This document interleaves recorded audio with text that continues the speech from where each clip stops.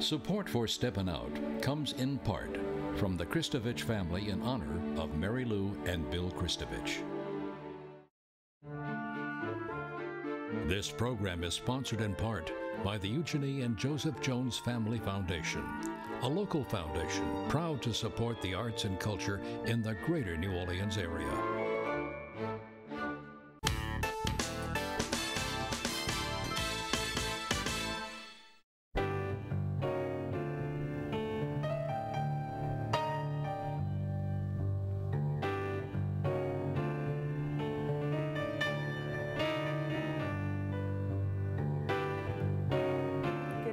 I'm Peggy Scott Laborde, and welcome to Steppin Out, spotlighting the New Orleans area's arts and entertainment scene. Seated at our table tonight, Poppy Tucker, host of the radio program Louisiana Eats, airing twice weekly on WWNO Radio. Hello, my dear. Hi, Peg. Hello.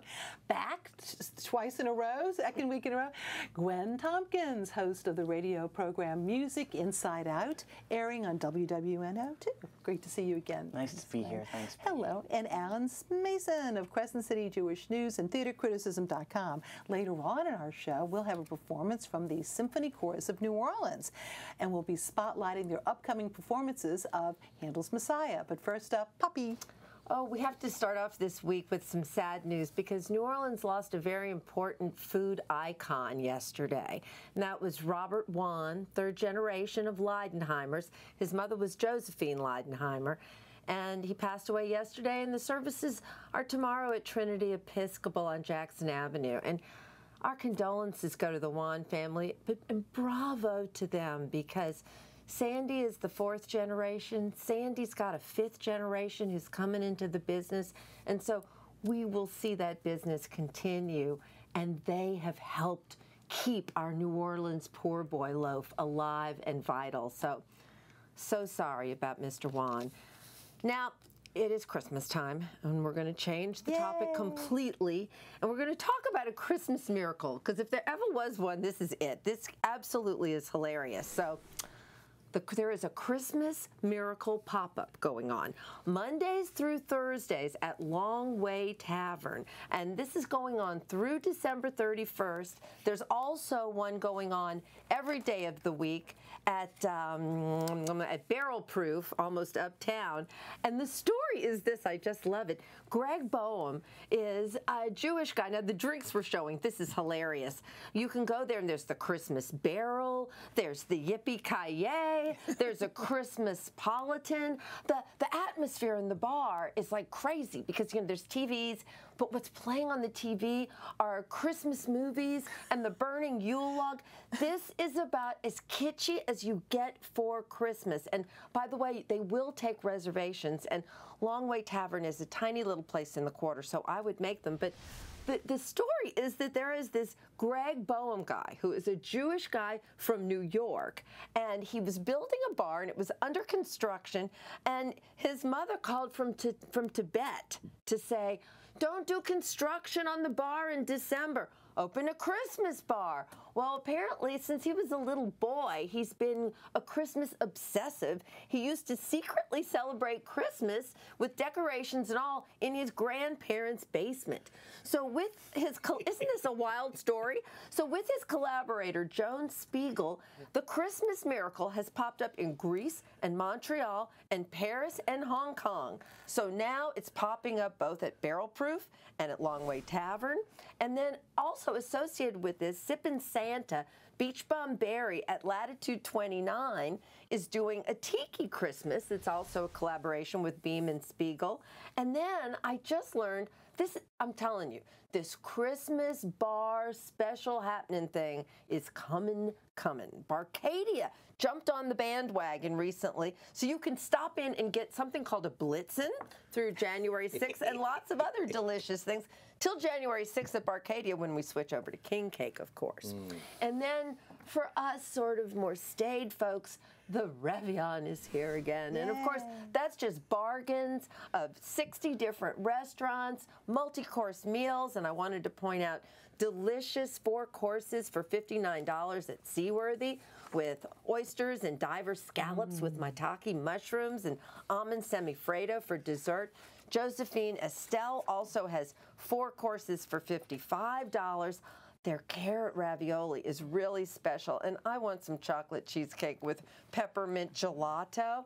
And then, you go to Christmas in the Oaks, make reservations at Cafe des Gars for their $44 for 4 courses, sea scallops, rack of lamb, pot de creme, and down in the Quarter, also $44 for 4 courses, sobu, where you get yellowtail crudo, duck hash, grilled beef, and I love this, the cannoli Yule log. Yeah. Why haven't we thought of the cannoli Yule log? What a good idea. And I'm just going to rush home and make a little cannoli Yule log myself. So happy, and merry till next week. That is such a good idea. Thank you so much, Poppy. And Gwen, we continue our theme here with holiday music. Indeed, yeah. This is going to be a wonderful week, actually, of really good music and some hard choices. The St. Louis Cathedral is going to continue its holiday concert series, which is a very nice series. And there'll be 3 concerts this week. On Monday, Preservation Hall All-Stars are going to be playing. They're always fantastic. And they actually have called their performance a preservation holiday. Oh. I'm not one for puns, but that one... That's pretty good. It's pretty funny. And then on Wednesday, Jose Fermin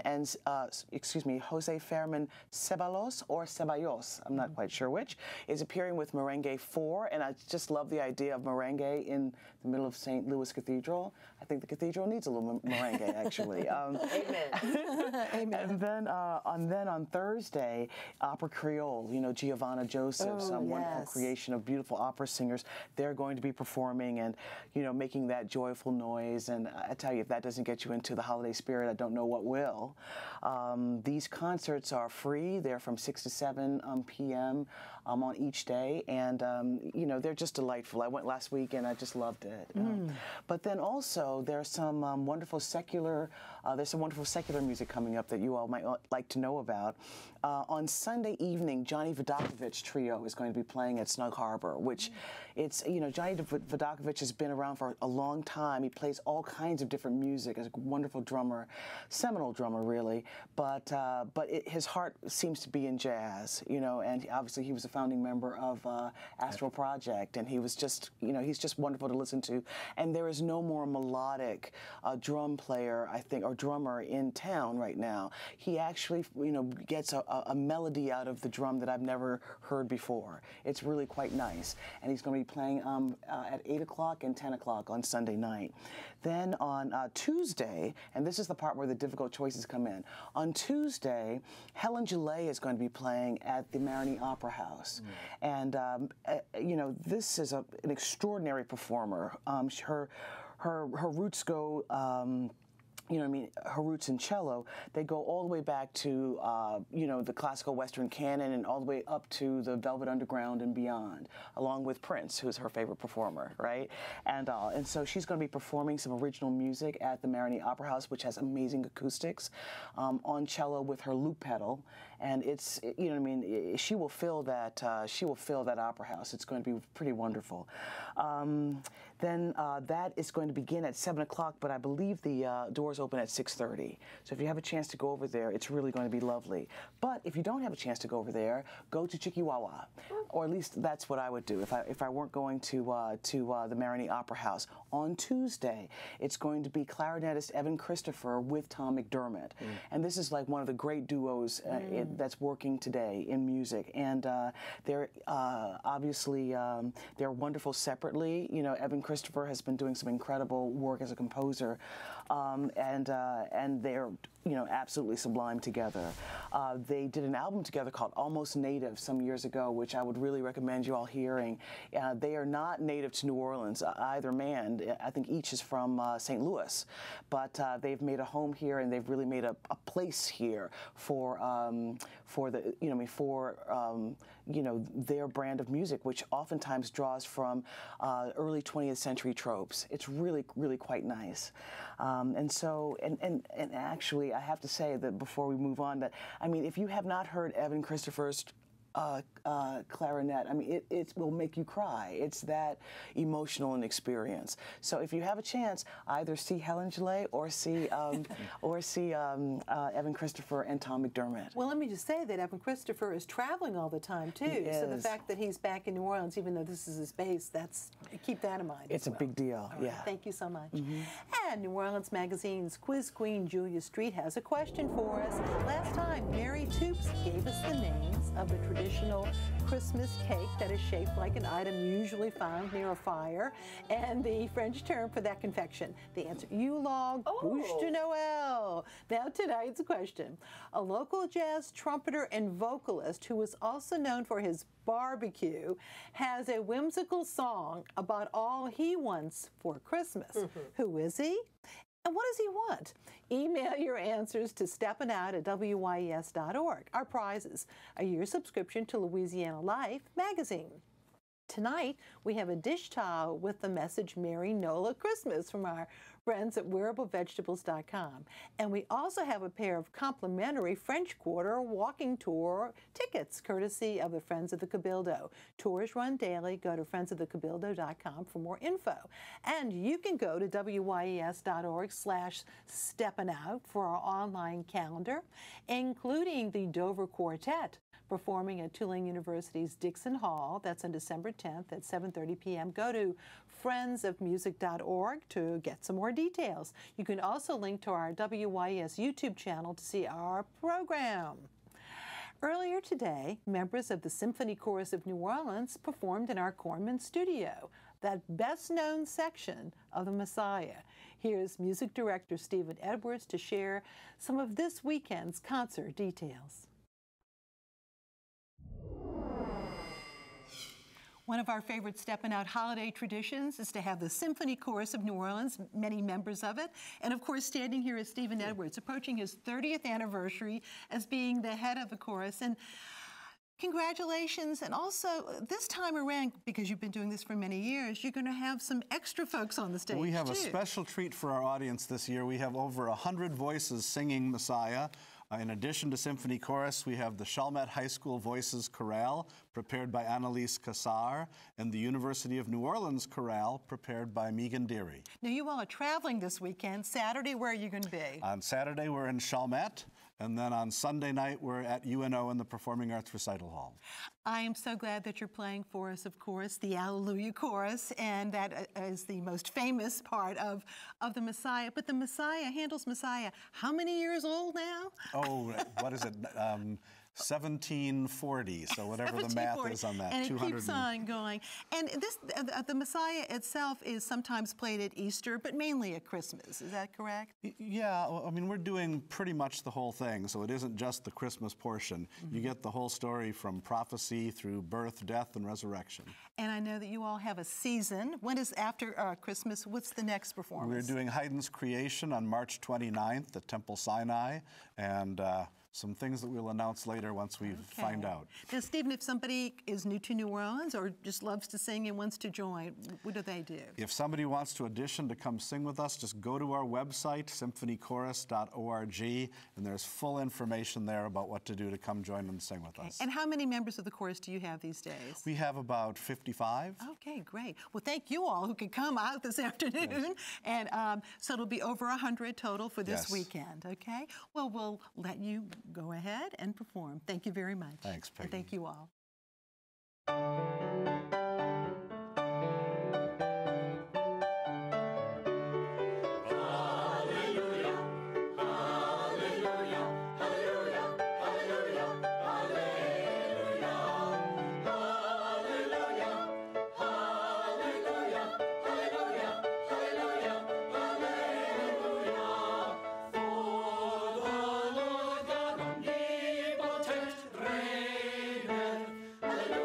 Hallelujah,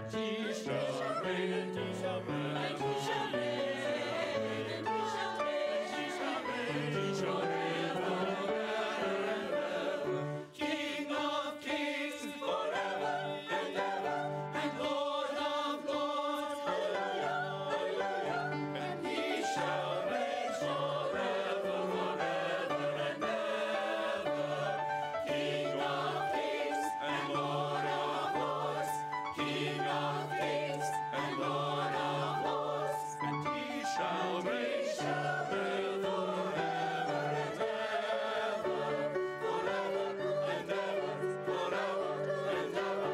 Hallelujah, hallelujah, hallelujah, hallelujah.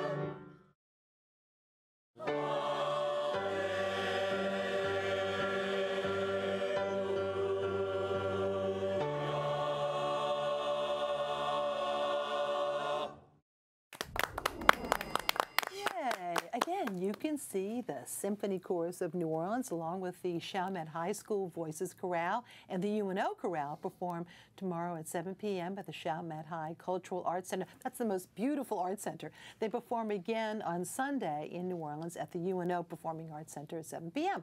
Go to symphonychorus.org for tickets and for more information. And now it's time for our Artist Spotlight.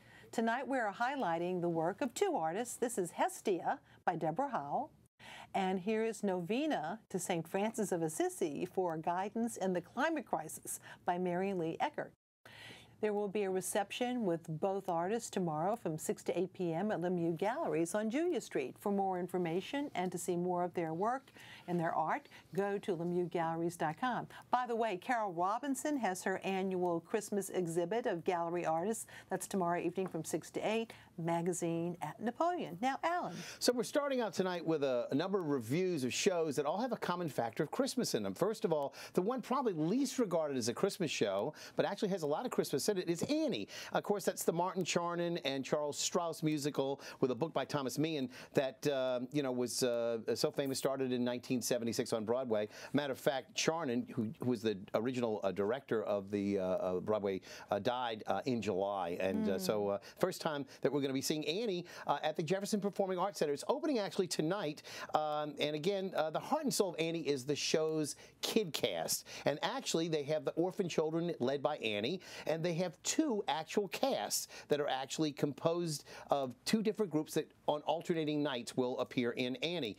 It's all run by Lynn Bordelon, who actually is making her directorial debut with Annie, with JPAS this time out. I really love Bordelon's work with the kids, especially in It's the Hard Knock Life and You're Never Fully Dressed Without a Smile in the second half. She does a really terrific job with the kids, and as Oliver Daddy Warbucks, legitimate Metropolitan Opera star bass baritone George Cordes is also outstanding. Maria Hefty, who plays Warbucks' assistant Grace Farrell, is also worthy of mention, along with Jennifer Schmemke and the role of Miss Hannigan, who runs the orphanage, of course. And there you see the kids. Tom Vaughn and Shelby Mack also provide some comic highlights in Easy Street, and Wayne Gonsolin as FDR really has a role that literally keeps him rolling across the stage. Now, this was a final dress rehearsal, so I'm a lot more forgiving than an opening night, but I found that the kids were all really pretty sweet and endearing. Several of the adults were a little bit more starchy and stiff than they should have been. Tell them to kind of relax a little bit. It is, after all, Annie. They can take their cues from the kids, who I found largely charming and endearing. And that's Annie through December the 15th. Again, Friday and Saturday performances and Sunday matinees. Now, on to a show for kids really of an older age, if you will, people who maybe like to think of themselves as kids at heart. It's really a little bit more ribald and actually will make a lot of adults blush. That's over at Rivertown Theaters for the Performing Arts. The laughs are hardly being contained, with Ricky Graham, Varla Jean Merman, and Yvette Hargis providing us with all of the comic relief that would ever want to have with their British music hall rendition of A Christmas Carol, which is, of course, their Scrooge in Rouge. Now, Jefferson Turner's also in support on piano. It's an original musical, a throwback to Victorian times with lots of adult humor and cross-dressing taken to the highest of levels, with Ricky Graham as the director and actually the book writer as well as the lyrics, and Turner's evocative music. There's plenty of laughs to be had and also some really quality material. Now, Jeffrey Roberson as and Yvette Hargis also offer some interesting bits and additional material, but this is really a show for adults. Bells. It originally ran a decade ago and was reprised back, I believe, at the Mid-City Theater. Cecile Casey covered. Look at those costumes. Just an amazing job there with the original costumes that she actually brought to date. Some of the original costumes survived from the earlier renditions, but she actually updated a couple and made some new ones. This is a comedy classic, though. Make no doubt about it. Listen to the stage names: Charlie Schmaltz for Ricky, Lottie Obligato for Varla, and Vesta Verrill for Yvette right there. It's just a romp. I also want to give a shout out to Sue Gonzi for lighting and Brian Johnson for all the props, because there's lots of props in this, and Lindsay Romick for choreography. Scrooge and Rouge, however, keep in mind, only plays one more weekend, just 2 weeks. So if you don't already have a ticket, go get on the phone or go online and get it, because this is really one of the best shows around, and I just wish they'd bring this out every year. It's so much fun. Meanwhile, like Annie, there's so much talent within the ranks of the Victory Bells that the Stage Door Canteen and the World War II Museum have been compelled to actually have 2 teams of bells for their latest rendition of their holiday show. This one's called A Merry Canteen Christmas. It's at BB Stage Door Canteen. Now, the first team is composed, the red team, if you will, of Alexis Mortimer, Skylan Roussel, and Karis Goulage, with Bryce Slocum there playing all the male roles. The green team is Caitlin Galata, Haley Taylor, and Jessica Mixon. The show's directed by Hannah Rochelle, herself a Victory Bell, who also did double duty as choreographer, along with help from Heidi Molnar. This is based on an original idea from yet another Bell, Victory Bell Mandy Mueller. Erica Jensen, the managing entertainment director at the World War II Museum, also helped with the writing. It's really a showcase of holiday music, though. More than 20 songs, which will get you nostalgic for the good old days, classic tunes. There are also a few surprises, like the Bells rendition of the David Bowie and Bing Crosby duet of The Little Drummer Boy and Peace on Earth. Fantastic. Or the Chordettes version of Mr. Santa, based on their earlier hit, Mr. Sandman. There are also dances from Tchaikovsky's Nutcracker, popular tunes like A Marshmallow World, and even Christmas is a Lonely Time of Year from Home Alone 2. So check it out. There's also time, as you would imagine, for some religious offerings like What Child Is This and Oh Holy Night and the rousing Joy to the World that ends it all. But this is a red and green present that everyone should open while the show is still on at the World War II Museum. And they're weekday matinees and also weekend dinner and brunch options as well. So check that out on their website. And finally, for what might be a switch for Tennessee Williams, the Tennessee Williams Theater Company is presenting a period of adjustment. It's about 2 married couples. Now, whether they're happily married remains to be seen, because after all, this is Tennessee Williams. The show opens tonight, and the next 3 weeks it'll be at the Lower Depths Theater at Loyola University. And this is actually lighter fare for Mr. Williams. Yes, I would imagine so. Yes. As far as I know, everyone has their limbs, and everybody's yes. a little bit more happy than they normally would be. Yes. Thank you. And now time for our picks. Poppy. Oh, tomorrow night. Such fun at 7-3 Distilling. They're having their holiday cocktail showdown. It's just $20. There's 8 bars competing, starting at 7 o'clock. $20. They'll announce the winner at 9:15, and then during the day tomorrow at SoFab, Made in Louisiana, which is a great place to do some holiday food gift shopping if you don't want to make it yourself at home. Great. Gwen. I'm going to try, or I'm going to mention on Sunday night as well. This is at the Music Box Village on North Rampart Street in Bywater. There's going to be the final Twilight Serenade of 2019. This is a long series of concerts, really interactive concerts, which are wonderful, and it's going to feature Angelica Jelly Joseph, who's a singer who's really on the rise here in New Orleans and elsewhere. She has a huge voice. She sings also with Tank and the Bangas, and she replaced Erica Falls as the lead singer of Galactic, and she's been touring with them for a while now. These are jobs that require a big voice, and she has it, and I'm very interested in seeing what she's going to do on Sunday night. And she and other musical guests are going to be performing musical originals as well as covers and improvisations. They're going to be interacting with the soundscape of the houses on the Music Box Village compound, and I think this show's just going to be fascinating. There's also dinner involved if you want, so you can buy a ticket if you want to just to see the show, or you can buy for the show and dinner. All right, thank you so much, Al. And finally, a story of disassociated youth with very large hair. This is the tale of a guy trying to fit in. It's the Radical Buffoons telling of Rapunzel, and it's playing at the Southern 7 Reps Sanctuary Stage. Again, December the 14th and the 29th. Again, I would recommend it. It's for the kids, but it's also for adults. All righty. And my picks, Patrice McMurray, the wonderful jewelry designer. She'll be having her jewelry show tomorrow right off Bayou St. John at 949 Harding Drive from 11 a.m. to 5 p.m. and next Saturday as well. She'll even gift wrap your purchase. To see more of Patrice's creations, which I really love, visit patrice.com. Her jewelry will also be available at the Arts Market in Palmer Park on Saturday, December 21st. The crew of Jingle Parade is also tomorrow at 1 p.m. It will begin at Lee Circle and move up St. Charles Avenue onto Canal Street and then down Barone, ending at Howard Avenue. Go to downtownnola.com/holidays to learn more about all of the holiday events being planned for this month in the New Orleans area. The crew of Krampus Parade also rose tomorrow at 7 p.m. in Bywater. It will start at the corner of Royal and Lesseps Street and end at Bratial on Piety Street. Many custom items will be handed out, including bells, it's a walking parade, ornaments, and lumps of coal. The crew of Krampus, of course, Krampus is that mythical figure that it's kind of scary looking, very devilish, but crewofkrampus.com for route and more information. St. Alphonsus Art and Cultural Center's International Crush display is on view tomorrow from 10 a.m. to 4 p.m. and Sunday from noon to 4 p.m. 2025 Constant Street. Nearly 170 nativity sets from across the world will be on display, free admission. Call 504-524-8116 to learn more details. And finally, there'll be an open house at the late Roland Golden's home in Natchez, Mississippi, along with a studio showing this Sunday, December 8th from 2 to 6 p.m. at 215 St. Charles Avenue in Natchez, Mississippi. The home is up for sale. Thank you all so much, and thank you very much for watching. Good night.